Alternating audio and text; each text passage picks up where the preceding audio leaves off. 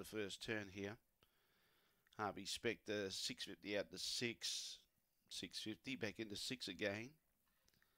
Poor strike rate here, 1 win from 17. Track and distance, green light on, no more bets.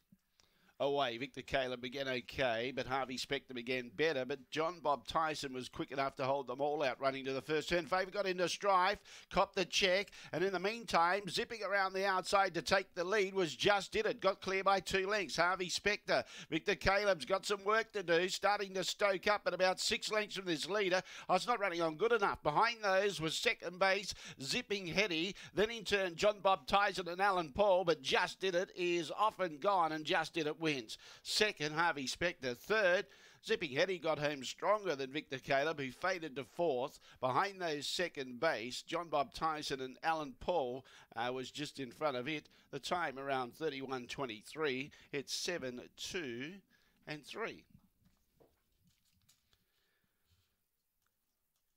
7, 2, 3 and 6. 2 3/4 lengths the winning margin. By 3 1/4, 2 3/4 by 3 1/4. 7, 2, 3, 6, 31.23 the time, 31.23. The run home was 15.06. Just beat them with speed down heading into the back straight. Just Did It. He was too quick for them. Burnt off Harvey Spectre, built up a lead and held on comfortably. White and Blue Dog, August 2015. Cosmic Rumble out of Klinger.